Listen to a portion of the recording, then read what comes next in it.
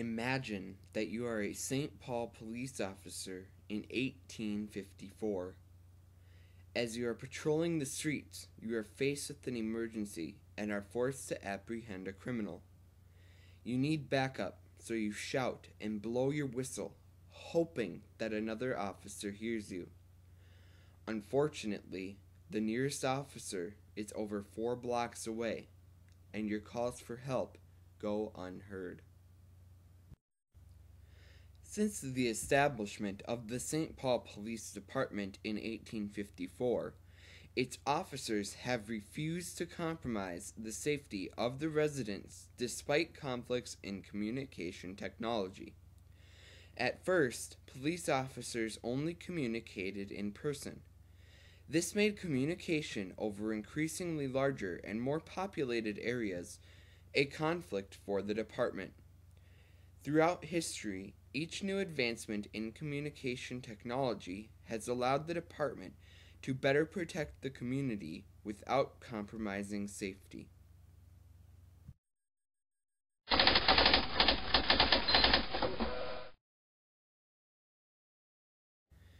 The first documented police communications were in England.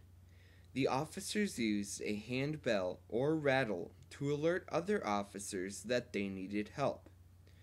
Prior to that, the only way to communicate was a loud shout or whistle. Unfortunately, these forms of communication were only effective if officers were within hearing range of each other, compromising the safety of both the officer and the community.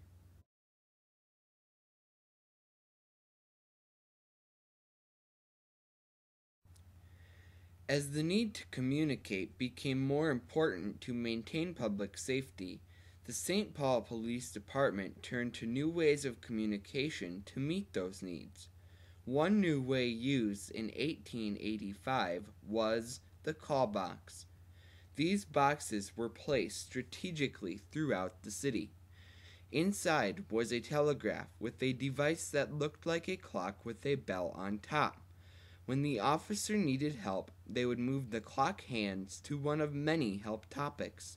When they made their selection, they pulled a lever and a message was sent to the police station via wire, telling them the officer's status or request.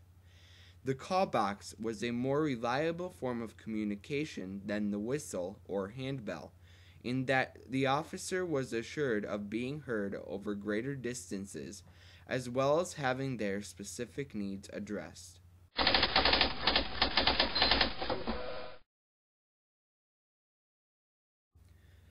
With the adoption of motorized patrol vehicles in 1912, a more portable form of communication was needed.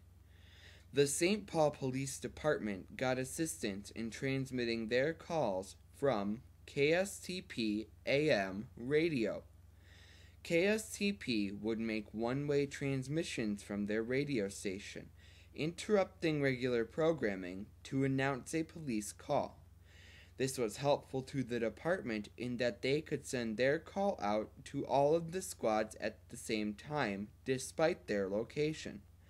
One major conflict was the criminal could hear the call, giving them a warning that the police were on their way.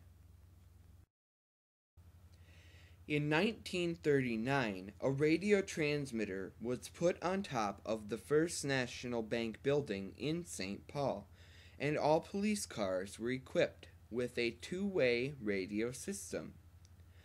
Soon after, handheld radios were made based on the portable pack radios from World War II. They were introduced to the department in 1957. Weighing 5 pounds and being the size of a brick, these radios were very bulky, but for the first time in St. Paul history, the availability of two-way communication was always near the officer.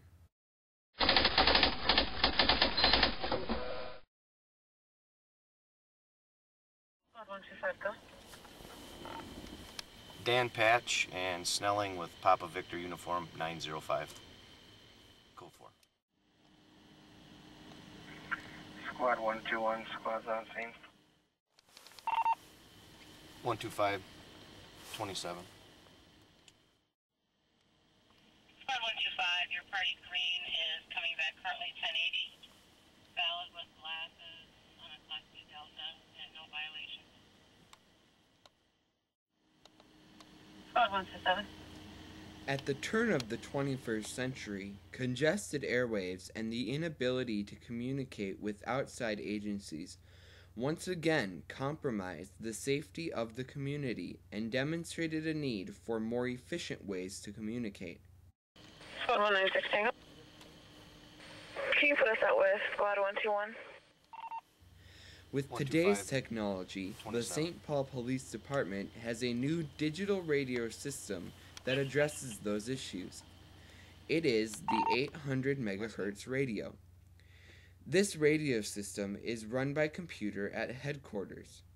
It is much like a cell phone system in that it is digitally run.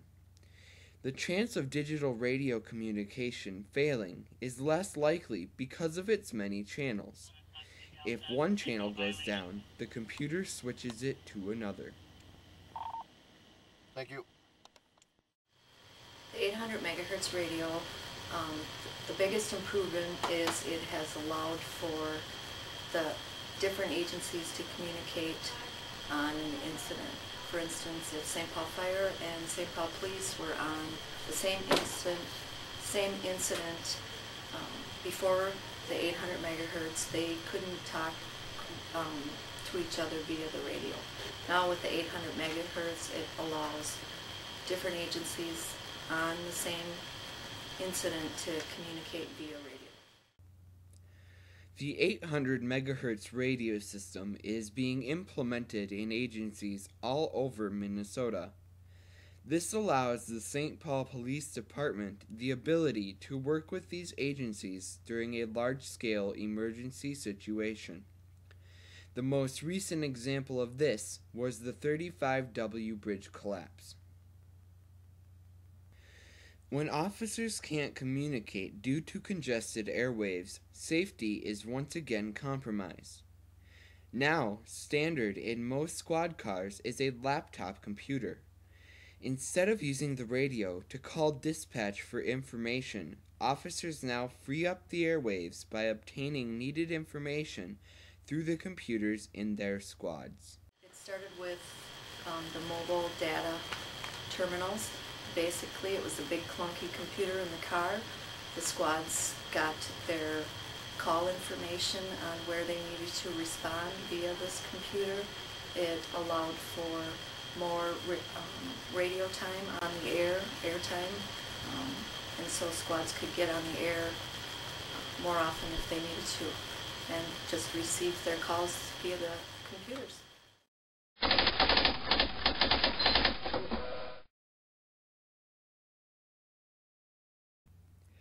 Since the establishment of the St. Paul Police Department in 1854, its officers have refused to compromise the safety of the residents despite conflicts in communication technology.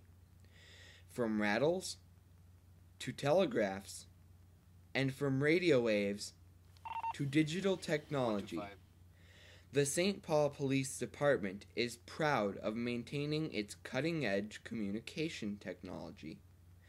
This enables the department to better protect not only the community it serves, but its officers as well.